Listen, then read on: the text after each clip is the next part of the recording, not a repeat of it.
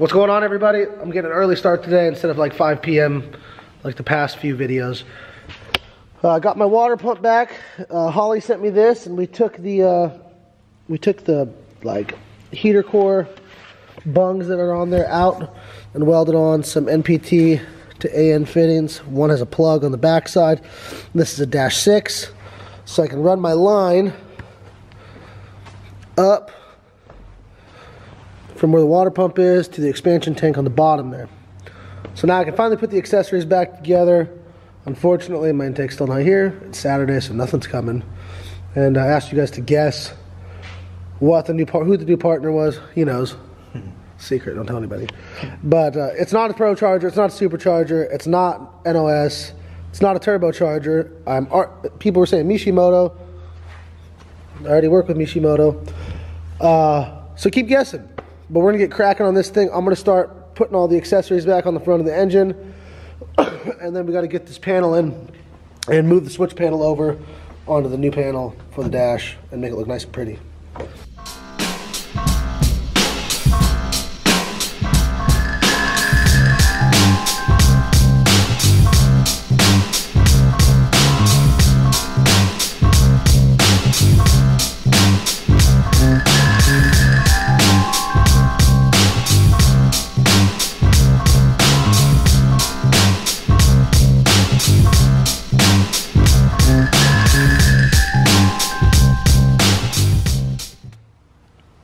Water pump's on, it looks great.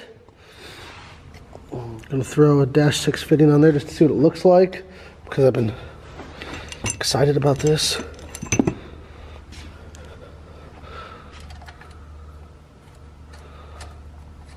.45 probably would have been better. I should have got a .45. But if you run it like this, I can kind of run it off here along this frame rail up the back side into the expansion tank there. Should be good.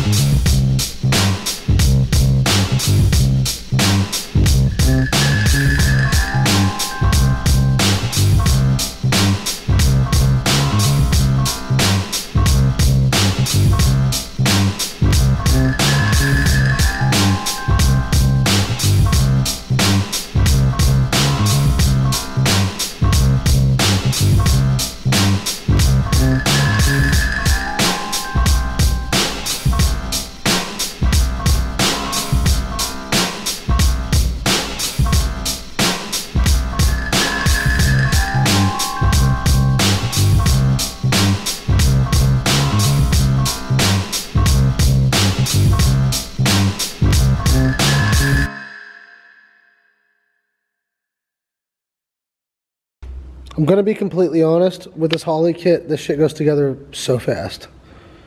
I did have somebody to hold the power steering pump while I put the bolts in and stuff, but you could do it on your own, no problem, and it's fast as hell. So, the front of the engine's back together. We got our cam sensor wires kind of hidden behind the water pump, also the alternator wire. Power steering pump's on. The lines are just dangling because the radiator's not in right now.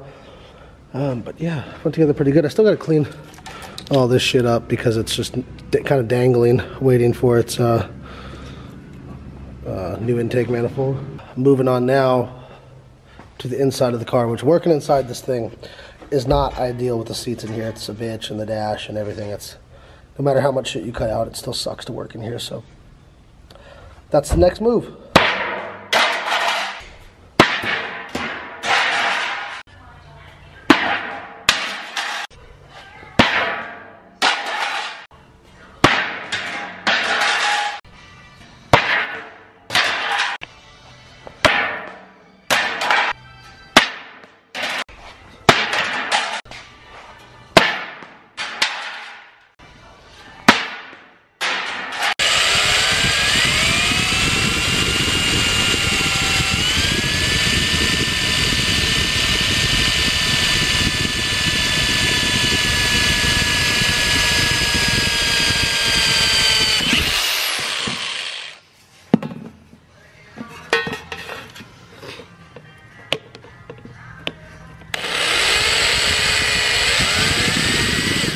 bit's about done.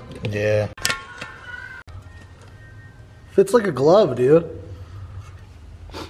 A little bit of teamwork and some elbow grease and it's in there, finalized.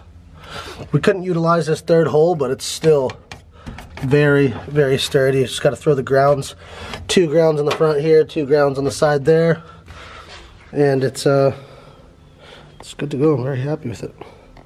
I think we made too much progress in too little time. I was gonna spend a whole day out here, and now we're done. I threw this back together real quick before I gotta leave and run some errands. But I got a piece of hose and I ran it. It's a barb fitting off that dash 6. And I ran it up to the expansion tank. Got the radiator back in. Still got to secure the fan shroud. And got the hoses back on. I'm trying to figure out, somebody might know this in the comments, and if you do, I would sincerely appreciate it if you told me. But basically, I have a barb there and one there for an overflow. Now, do I need to cap this one and run my overflow off of the expansion tank, or vice versa? Let me know in the comments. Thank you. So before I end today's video, you guys noticed I sold my 24-foot enclosed trailer a couple months ago, and I was talking about how I wanted to upgrade. I needed something with a little bit more space, and I've been looking around all over the place. I was looking in Georgia, Florida, the Midwest. I was looking everywhere for either a new or used enclosed trailer around the length of 30 to 34 feet. And there's one in my front yard. So this is the one we took to California. It's Orion's, and he's upgrading to something a little bit bigger for himself. So this is basically just going to sit around, and it needs a little TLC. It's 34 feet, bumper tow, and I think I'm going to buy it from him. We talked about a price. It was super reasonable. Still kind of a mess from our trip, but yeah, plenty of space for just me. I'll walk you guys through what I want to do with it if I do buy it. One is there'll be a tire rack on each side that holds 8 tires or 8 wheels on each side. And then basically from this to the light switch will be a big rack that holds spare parts. And then on this side, same thing, probably to about this post here. There's a beam behind there. There'll be a rack that holds spare parts. And then the front, toolbox, hopefully do like a little bench that I can just work on stuff on. And then I want to get a couch that I think, this isn't for sure yet, but I think that if I get a couch and I put it here and it folds out, it'll fold out right to the door.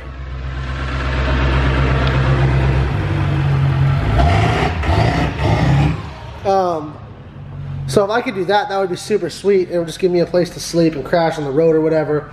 It could use an AC unit. The couple things that need to be fixed are, it needs new hubs, new brakes, new tires, and there's a couple spots where it could use a little bit of work. But the price we came up with is well worth the efforts to fix it. The door assist cable that helps you, helps you be able to close and open the door, that snapped. Orion ran it over this car. This needs to be fixed. But I mean, overall, it's just a box on wheels, so I think it'll be sweet. That's gonna conclude today's video though. It was pretty quick. Everything went together pretty fast and no real hiccups, and that's not very common in my day-to-day mechanic life on my own car.